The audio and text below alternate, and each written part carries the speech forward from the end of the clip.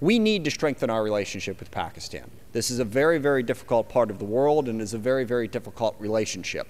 But none of that overcomes the basic fact that we need a strong relationship with Pakistan for our own national security interests. The threat is real, has been described by a large number of my colleagues. The threat from Islamic extremism through al-Qaeda and other groups comes from this region, in large part through al-Qaeda, in large part through the Taliban, and threatens us.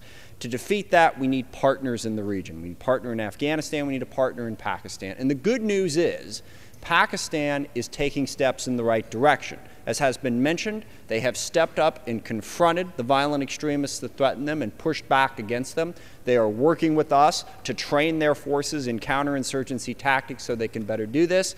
And they have also taken the first basic steps in getting a lasting democracy in place. This has been a lengthy challenge for them as they have dealt with governance and economic issues, but they have made progress. They need our help to build on that progress, because if they cannot provide a decent government, a decent governance to their people, it makes it all too easy for the violent extremists to prey on their failures and recruit Pakistanis to their cause. With our support, they can build a better economy. They can build the basics of governance to provide for their people. Without it, they are going to have a very, very difficult time accomplishing that task. That will be a threat to the region, and that will be a threat to us. This bill shows a commitment from the United States to a long-term relationship.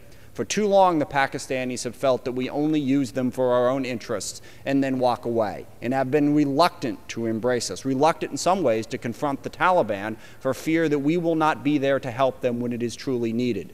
This bill shows the long-term commitment to the partnership that we must have with a Pakistani government that seems increasingly willing to have that partnership. I urge support for this legislation.